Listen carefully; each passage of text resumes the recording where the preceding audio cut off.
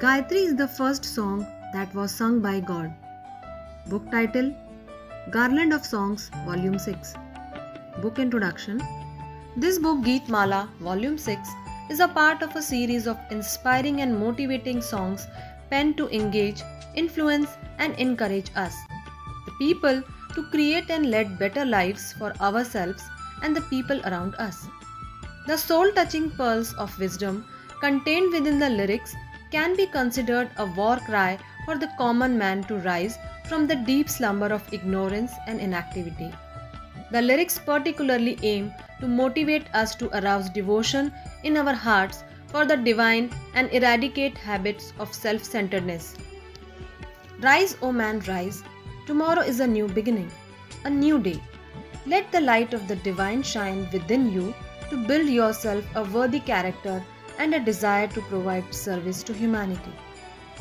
The collection of songs contained within this book are powerful tools to evoke inner emotions in the people, both men and women. It aims to stir extreme sentiments within each one of us and motivates us towards the path of self-enlightenment and awaken our innate sense of greatness. The songs teach us to embrace the power of goodwill and generosity towards all. Once we open our hearts by praying and following the words of the divine, the lyrics promise that we will become eternally fearless. The message of self-empowerment and spreading the word of the divine through songs are a popular means of reaching the hearts of the people. The simple lyrics, that is short and sweet, resonate more with people than speeches or words. The simple folklore tunes and melodies that go with the lyrics make them extra appealing. People can hum on their own or sing with open voices with others to reach the ears of many. The lyrics of the songs contained within the Geet Mala series are known for their simplicity and rousing messages. You can listen to the songs anytime and you will find yourself inspired and in a higher realm and watch your worries and self-doubts fade away. Some excerpts from the book. First, Guruji, have mercy on us. Rishis and sages, shower on us your kindness. Banish all ignorance and fear from our hearts and fill it with good thoughts and goodwill towards all. May our hearts be filled with love and affection and be without sinful thoughts and actions. Fill our awakened hearts with love and goodwill. Jai Guru Jai, Jai Sadguru Jai.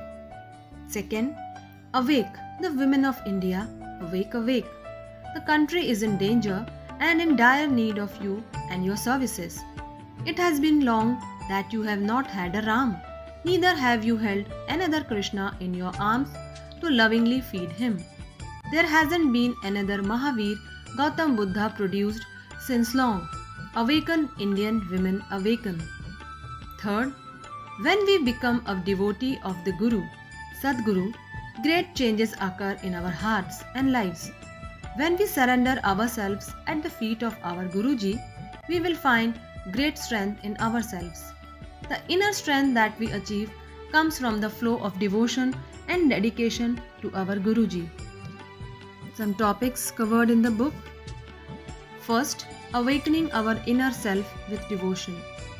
Second, devotion to Guru can banish darkness and ignorance in our hearts and minds. And third, spirituality, enlightenment and happiness can be achieved by surrendering ourselves at the feet of Guruji.